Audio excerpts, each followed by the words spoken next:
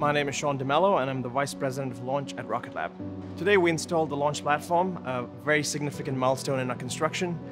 This is the last major subsystem to be installed on the pad. Here on, we focus on integration and test of all our systems in preparation for launch.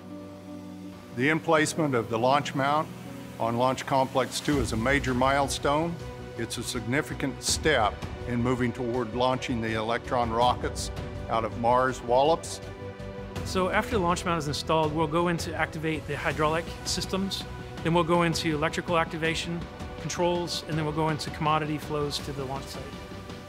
Government customers have access to rapid responsive launch right here at LC2.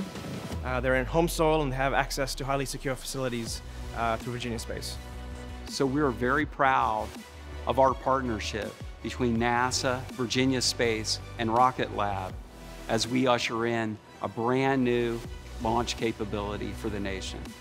I'm excited to see the daily accomplishments by Virginia Space and Rocket Lab here at Mars as we establish the capability for launching Nano-class launch vehicles in support of NASA and the nation.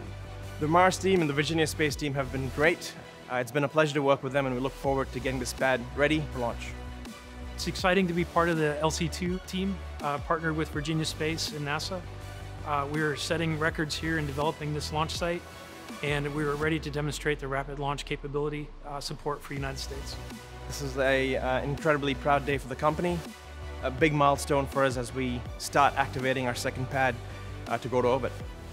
It is so close you can almost hear the roar of the rocket and see the smoke and flame as that thing is lifting off. So early 2020, we expect to see the Electron flying out of here.